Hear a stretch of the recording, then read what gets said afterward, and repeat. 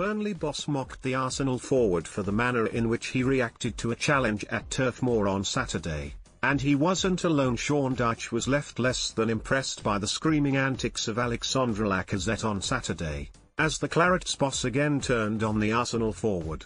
Lacazette could be heard bellowing out in pain in the second half of the 1-1 draw at Turf Moor when he went down under a challenge from Eric Peters, with his loud yells echoing around the empty stands.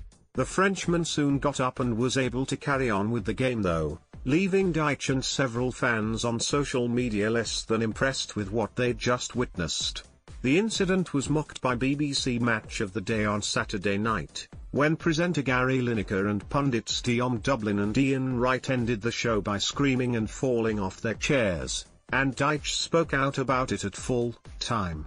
"The screaming, some real good screaming today," he said. "Some real good screaming today. On the scream, oh, meter probably the highest I've heard for a long time, and Terry's some pretty high ones." It isn't the first time that Dyche has accused Arsenal players of similar antics during matches, and in August 2019 he again spoke out after a defeat at the Emirates.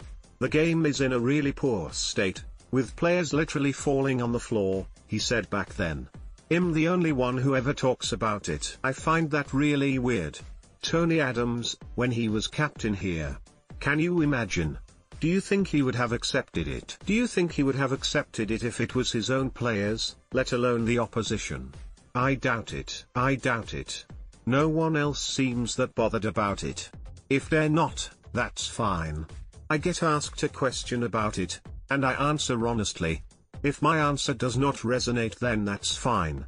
Lacazette reacted to that comment on social media, posting a series of laughing emojis in response to a video of Dyche's interview.